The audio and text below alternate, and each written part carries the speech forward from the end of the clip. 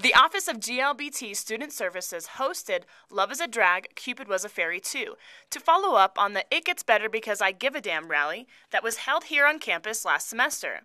Volunteers who performed donated their tips to the cause. The event was held to support the Trevor Project, which is the only GLBT suicide prevention hotline. Love doing this. One of the drag queens this was her first time performing, so it's really nice to get other folks involved in drag and what it is and what goes on and what happens in the community. I caught up with one of the volunteer performers and asked her why she got involved.